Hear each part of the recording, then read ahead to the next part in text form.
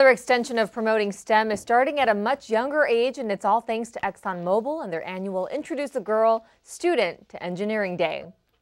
There's a great need for our girls to understand what the world of technology and engineering has to offer for them. So by bringing them here to the refinery and having them meet actual engineers and women specifically, they're able to start to put together the notion of engineering with some realistic experiences with that.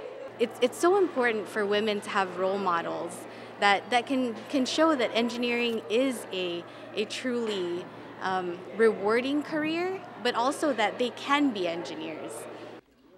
More than 100 Magruder Middle School girls were invited to spend the day imagining, creating, and experimenting while learning about the exciting job opportunities in the field of engineering.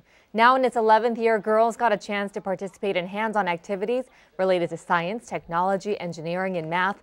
ExxonMobil employees shared various aspects of their jobs with students and also served as on-site mentors. Activities included making ice cream, building a small motor, catapult construction, as well as chemical and emissions testing. I got to see a new perspective of engineering because most people think that engineering, there's like a lot of math and they're scared of math, but I say that engineering is a great career to go in because it's really fun and there's like different types, so you can like fit in and like see and adapt to this. Like if you like chemistry, then you could go, oh, chemical engineering, or you like to do with mechanics, then you could be a mechanical engineer.